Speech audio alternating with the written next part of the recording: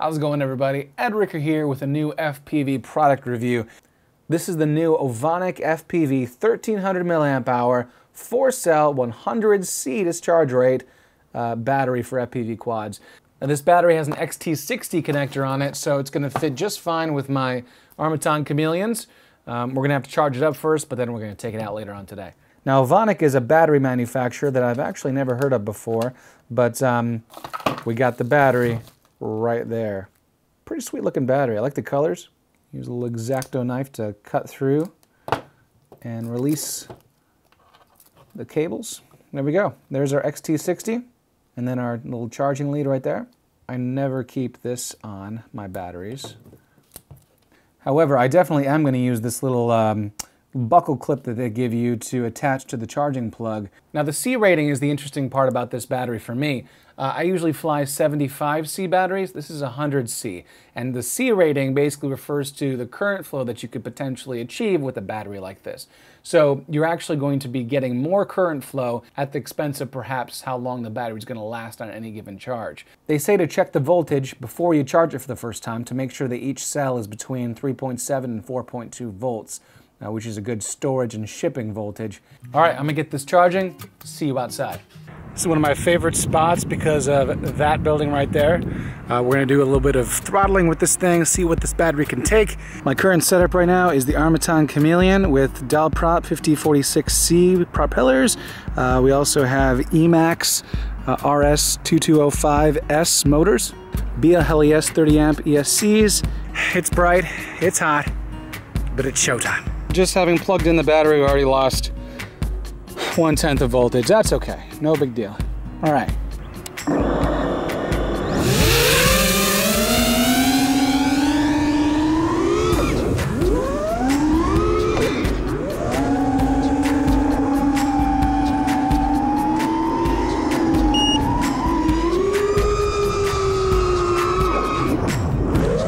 It's got some good punch to it. Got a good little scream.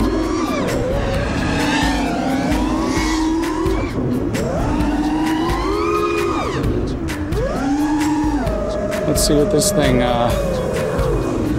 this light post has to do. Yeah, a little punch there. Nice.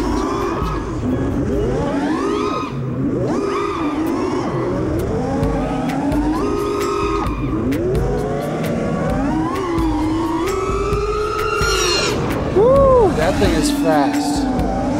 Yeah, we definitely have a little bit more of a punch here.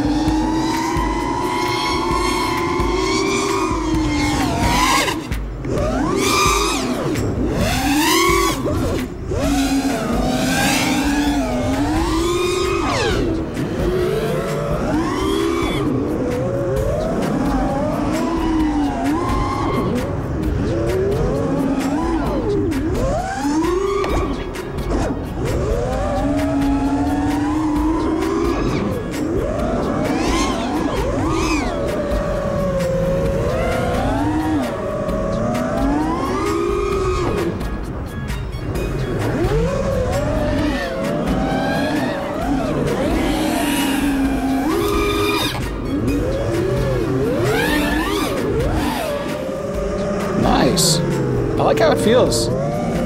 Feels clean. There's no battery sag after a couple of these really intense punch outs. Feels good. I don't know what the time is on this.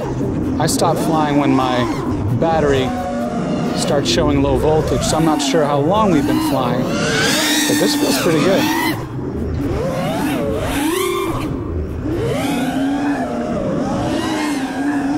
Let's see. I'm gonna push it a little more. I normally would not push it when it was saying 12 volts like that, but this is an experiment, right? Ah, okay. Now we got the sag. Now we got the sag. Here we go. All right. So that was pretty much the entire battery right there. Hopefully that charges back up. The battery's warm. It's not puffy though. Yeah, honestly, pushing it that fast, kind of going around these little bushes here, really quick in an orbit, with the voltage so low, it kept going. I didn't really feel a voltage drop until I was coming right back here, and even then, it wasn't like a serious like land now voltage drop. It was just like I could feel it getting sluggish. So for how low this got, it was still pushing. That was crazy. But my initial impressions are it's a good battery, and for the price, 25 bucks right now. I mean, this thing could probably hold its own against some more expensive batteries. I think for 25 bucks, this is a great value. Check the link in the video description for this battery. Thank you so much for watching, and until next time, happy flying.